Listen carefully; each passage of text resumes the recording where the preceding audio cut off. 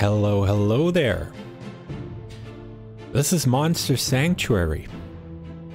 I don't know anything about this game yet again, apart from it being apparently a metroidvania and featuring battle systems that are very similar to Pokemon. So let's see what this is about. I've jumped into this game for a moment just to see if everything works. Let's start a new game here. And let's overwrite this save slot. Delete the existing progress.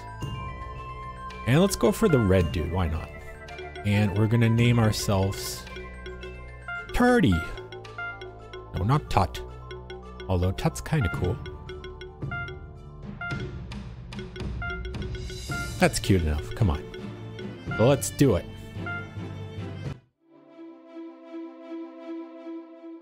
Monster Sanctuary is a land far from any other human civilization. While wild monsters are dangerous to humans, monsters raised by them grow loyal to their owners.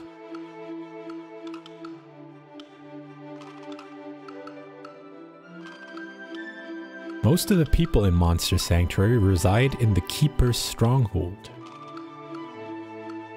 Yo, Breithans. Many of them learn to raise and train monsters. They call themselves Monster Keepers.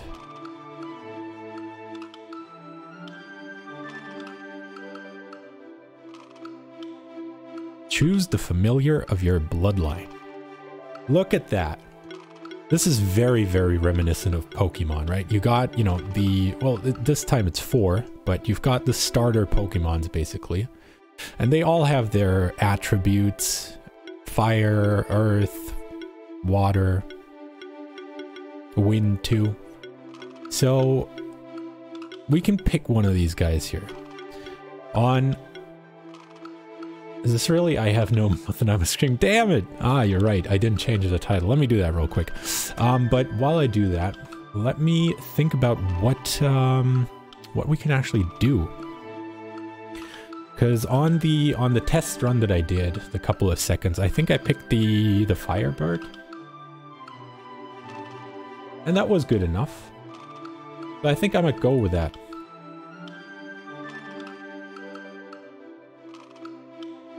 Alright, this should be a lot better now. Alrighty. Because the bird's sort of middle road when it comes to the stats that it has, attack, magic, and stuff. I feel like that's pretty good for a first playthrough, to not go one extreme end or the other. Plus, it seems to have a pretty cool ability to it, which might be cool for exploration. That's why I want to pick it. From the first minute that I've played, it did something cool, so I kind of want to do that. So let's pick the eagle, sure. Among the most prestigious monster keepers, there are 4 prominent old bloodlines tied to the Monster Sanctuary's history. Each of those bloodlines is aided by a spectral familiar. Those familiars are ageless protectors of their family, passed on from one keeper to the next. Turdy is just starting out to become a monster keeper like his ancestors before him. Ooh, look at that artwork too. As with all starting monster keepers, his journey begins on the Keeper's Trail. His bloodline's familiar bears the form of a spectral eagle. Name your familiar. That's right. Okay, so we can name these guys too, right? And if anybody has suggestions, or if anybody wants their name in here, that's totally fine by me. Otherwise, I'll just, I don't know, I'll look up rap generator names or shit like that. Something stupid. So I'm thinking for the first one though, the first one, it's kind of important. I think this one's unique, this monster, so I don't know. Spätzchen, oh no. I don't think we can do the German ace in here. Pretty sure we cannot. Jack Sparrow. But we could, I mean, we could do AE, right?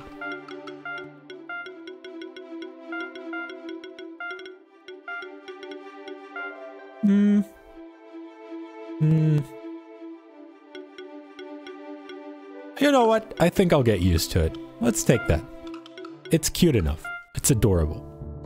Monsters are wild things. The only reason I'm helping you is the bond I share with your family. Most monsters are less inclined than me to help you. That is why you must always raise your own monsters. They will grow alongside you just as I will, and they will fight for you. The best way to gain a monster's loyalty is to hatch it from its egg. Of course, you will have to fight to get those monster eggs. Look at the blob over there. Look at it go. Initiate a fight by contact. We shall see if you will live up to your ancestors. So there we go. Now we're in the game, and let me see. There was a way to... No, that's not it. There was a way to... There we go. So this sparrow thing here, from the minute I've played, it has this strange kind of ability where it can carry you for a little while you're in the air. Only for like a second or so.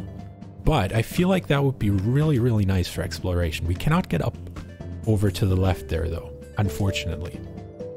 But you know, it can carry you a tiny little way up too. So I've already found, like in that minute of playtime, a place where we could go up. So I think this thing is gonna be pretty cool. Alright, so let's fight this blob here. Combat. Start combat or choose monsters. Well, we only have one, so we can just start. And there you go. From the user interface, it looks a little bit different from Pokemon, but it plays pretty much exactly the same. You have your abilities, and you have a couple of monsters you can choose probably once you catch more of them, or hatch in this case. Let's see what we can do here. You can see on the blob's health bar which ability would do the most damage, so let's just go with that. And it looks cool too.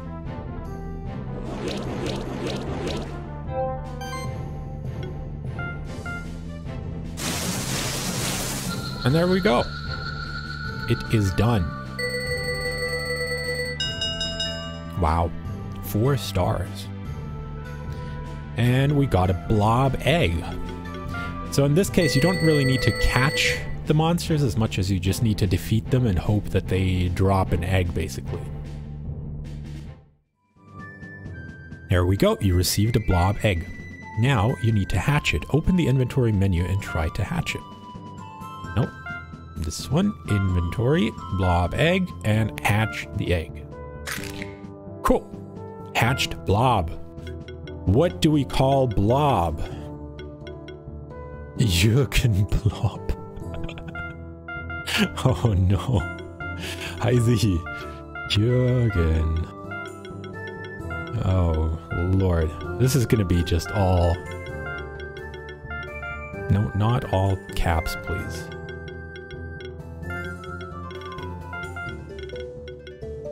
There we go. Okay. Jürgen Blob. Very formal. And there we go. We have our blob. That is your first monster you hatched by yourself. Right now it's weak, so you will need to train it. And there is much more for you to learn too. You and that blob are quite alike. Let's continue on the Keeper's Trail. It will lead us to old Buren, an old friend of mine. He's a patient teacher to all you keepers who seek guidance, or all young keepers who seek guidance. I advise you to listen to him very carefully. Alright, cool. So we got Jürgen Blob. I think there was a way... Yeah, there we go. You can like choose the monster that's following you around. And I think that can come in handy for different things in exploration. It says down there, explore ability, right? And so the blob can activate water orbs. I don't really know what those are, but we'll probably find some soon enough.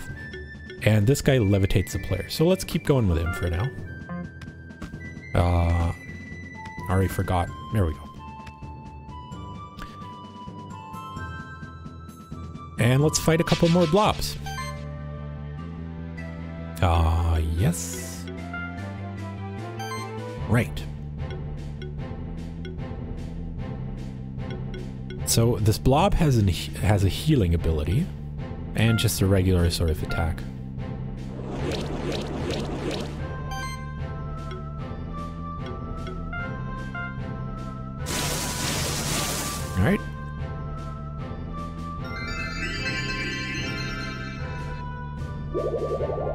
Oh, that's adorable. A bubble burst. Alright, I think we can start with this guy and Spätzchen will finish off the other dude. There we go.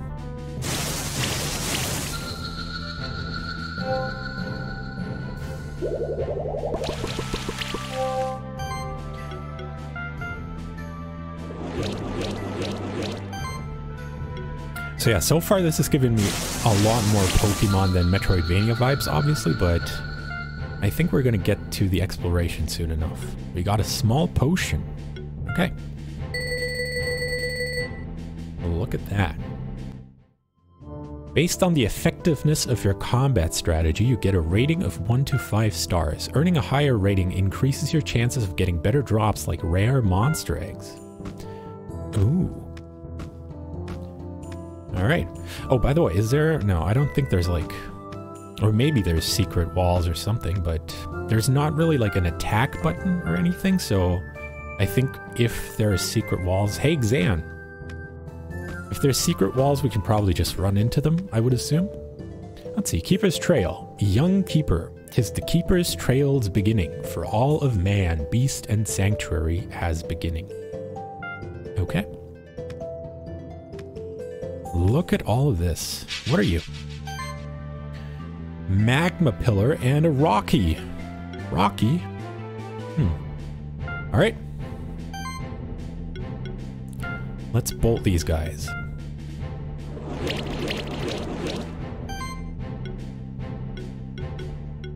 Yeah, looking good, looking good. What can you do? Ignite.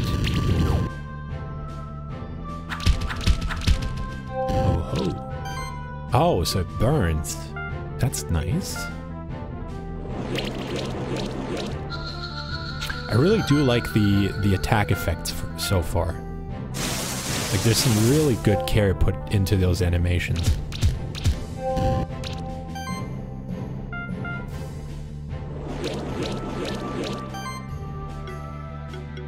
Oh. There we go. Got him. Beautiful. Victory. Alright, got 3 stars for that. Cotton. What does that do? Level 1 common upgrade material. Oh, that's interesting. So we got some sort of upgrade system or something. Alright, as your monsters gain experience in combat, they will increase in level. This allows them to gain new skills. You should take a look at the skill tree menu. Where would I find the skill tree menu? Let's go for our main one here. Oh, wow. Oh, this is pretty expansive, huh? I didn't look into that when I play tested this for a bit. So cool. Can we already do something with this? Attack plus, explosion level 2, crit chance plus, learn explosion level 2. So can we actually go for it already?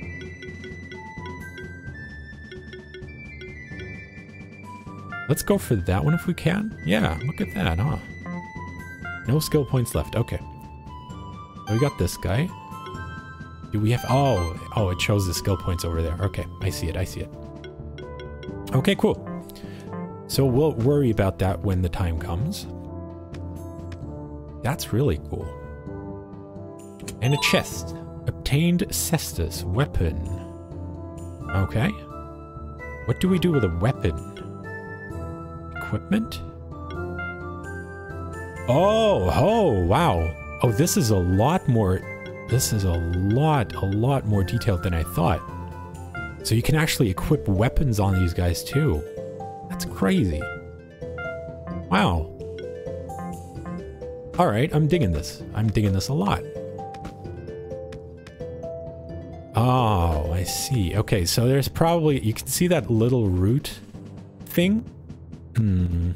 It's probably something you can do with that, but I don't... Bird with brass knuckles swooping down to knock your teeth out. That's really what it is, huh? Give the bird a cestus. Activates water orbs. Okay, so I don't think he can do anything here. Oh, wait, but we have... Oh, no, we don't. I don't think we have any other eggs we can hatch right now. Alright. Man, hey friend, you're just starting as a monster keeper, right? Did you find some equipment for your monsters already? You can make your monsters stronger by equipping them. Okay. Alright. Got that, got that. Kunai. Wow, look at this. It's kind of strange to give your monsters weapons like this, but yeah, let's roll with it. So, Cessa is 30, 30, and 15 defense. Whatever. Okay, mana regeneration. Sure, let's go for that on him. On Jürgen Blob over here. Alright. And I think... Was it this... press the wrong button. Was it this place over here? Yeah, something like this where you can get your bird over here.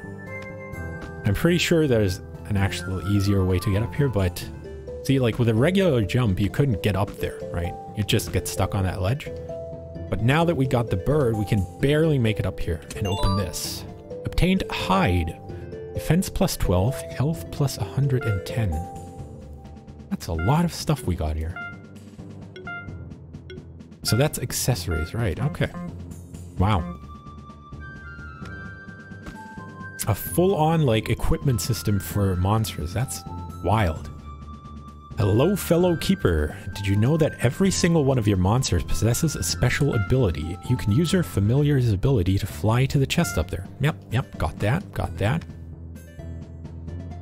Let's fight.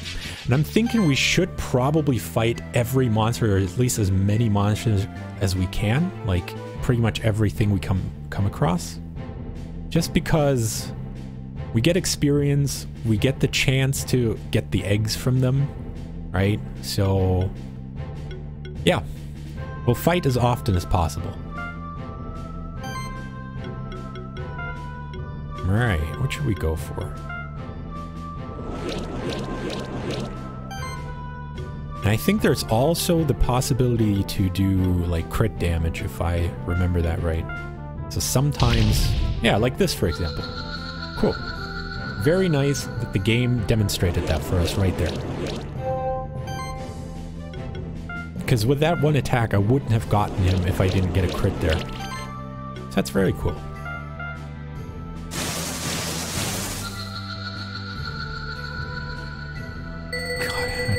Dude, you just delivered the next episode's title. Hey, I will steal that. Thank you very much. Or I might take that for the first YouTube episode. Ooh, look at this too. Very nice on the bridge there. I like it when they put like little details like this in games. Like, it's completely unnecessary, right, to have this bridge physically react to your character like this. But goddamn, does it look nice, huh? Like, it's the little things that really make you appreciate games like this. Man prospered through generations, founded cities and nations, connected by dirt and wheel, and later by steam and steel. Oh, let's go. Obtained bracelet. I think that was mana regeneration, wasn't it? All right, let's go for this guy. All right, and we have a skill point too. So what is, wait, what is this? Oh, we can get new skills as well. Slime shot, which is what, magical damage earth? Acid rain, magical damage water. Ooh. Applies poison as a debuff. This applies armor break. They all look cool, honestly. Let's go for poison, though. Let's go for poison. Right? I wasn't expecting such a large skill tree for a single creature. I was under the impression that it was just going to be Pokemon where, you know, at a certain level, they just learn a new skill and that's basically it. But this is freaking crazy. In a great way. I love it. Alright, what's down here? Some more chests. Gauntlet. Okay, more defense. Is that a weapon though? No, okay.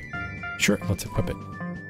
I've had this game on your wish list for a while, but first time seeing actual gameplay looks better than I was expecting. Wonderful. For me, it was, so I just checked the Steam page because Zihi actually recommended this game to me. And immediately just the visuals were great enough for me to check it out. Or to buy it, rather. So I'm very pleased with it so far. Alright, what do we got? Copper. Wait, I shouldn't have clicked that away so quickly because I actually didn't see what it was. Wait, copper, was it some sort of material? We got food, combat consumables, craft material. There we go. Copper. Okay. So there's a lot of stuff in the inventory too, huh? By the way. Wow. Okay. Well, we'll figure all of that out as it comes along. I don't think we can get up there. No, this is too high up for us. Okay. So there must be some sort of way to get a double jump or something, or some monster that helps you to get up on that ledge, for example. Which is nice. So now we're getting into the Metroidvania thing. Now we're getting into the Metroidvania side of things. Hello there, Felty. Hey, hey. Good to see you. Let me shout you out real quick because Felty is really, really cool. For anybody here, well, I don't know if anybody here knows Megbird, but Megbird is a really cool, really cool VTuber too. Yeah, Xan, that's right. And Felty actually designed her. So check out her stuff. Her art is really, really nice. So this is the path to the Keeper's stronghold. We should continue on the Keeper's trail first and visit Old Buren. Cool, cool. You need an African sparrow instead of the European one. I just read that. Alright, so there's a couple birds over here. Let's see, let's see. Vero. Oh, no problem, Felty. Always for you. Let's go.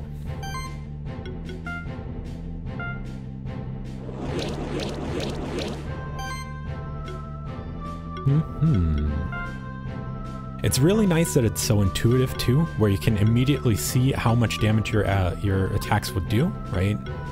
So you don't really have to worry about like, oh, this is gonna do 50 fire damage and this guy's weak to fire, so probably blah blah. Like, no, you can immediately see it. It's for dumb players like me, very, very nice. Ooh, might. Oh. So they get attack bonuses. Look at that. Okay, actually, let me see. Well, let's go and kill one of them first. Oh, that sound. Wonderful. And explode him again.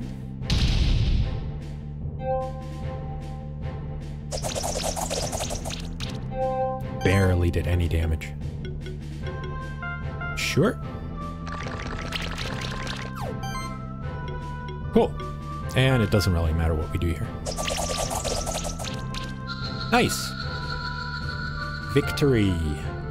3 stars, kind of usual. Vero egg. Cool. We got a new monster.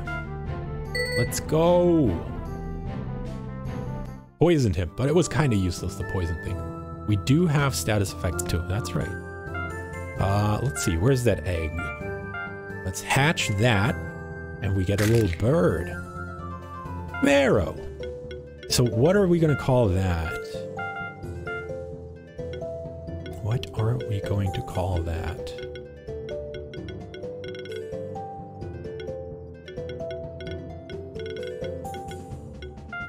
I'm tempted to just go Birdo, but it's so uncreative that I kind of like it. Let me take a sip here. No! Whitehans has a better suggestion. Let me actually, wait a moment. Let me pull up, while we're at it, let me pull up like a rap name generator just in case. I find that stuff so funny sometimes.